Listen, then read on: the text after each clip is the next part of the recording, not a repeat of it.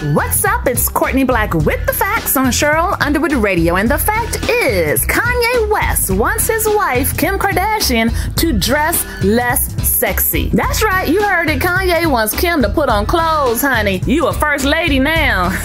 So as we sit on the show, Kanye has found religion, y'all. He has converted to Christianity, and we know he's doing all these Sunday services. So he is going through a change, a transformation, a growth right now. And he wants his wife Kim to take this growth transformation with him. So this is what happened. Kim was getting ready for the annual Met Gala. That's a huge ball. That's where you see those steps and people wear the most flamboyant, beautiful dresses and everything, get really dressed up. She was getting ready for that. She had been working with a designer on a dress for 8 months. They're putting in all this work on this dress. The night before the gala, Kanye expresses his feelings by saying, "You are my wife and it affects me when pictures are too sexy." So the dress is also kind of corset-y, has like a corset. He said corset is underwear, and basically he had a problem with her wearing this corset. Honestly, the dress is the most clothed thing I ever seen. If y'all got time to Google it, honey, Google it, because it's a very pretty dress, but it's nothing nearly as naked as other stuff she's ever worn. And I can barely see the corset part. It's just pinched in at the waist. But yes, I don't really know what he's talking about. He must really be going through a little transformation, honey. When people find religion, child, they just be losing it. Now, we have to remember that Kim was always sexy, for one. Second, Kanye is the one that upped her sexiness, okay? I mean, like, totem pole, took it over the top sexy. Kim was Kanye's muse. He always said that. He was her stylist right on. He had her naked on the bike in the video. You know what I mean? He is the tone for all this nakedness. Everybody's wearing these biker shorts with the camel prints in front, ladies, with heels on, because he had Kim Kardashian wearing them. And he did the same with Amber Rose. He likes his women sexy muses on the red carpet. So now he wants her to change. And on a whim, he just like woke up that day, like, it might have been bothering him, I don't know, but this is the way he presented it. The one thing, you can't change people. Do not enforce your things on people. And Kim was a little defensive, but I understand, because like I said, it was the night before this important gala. She's already stressed out. He knows that she's been stressed out. So it's 8 months in the making for this dress. Like, why you coming at me at the last hour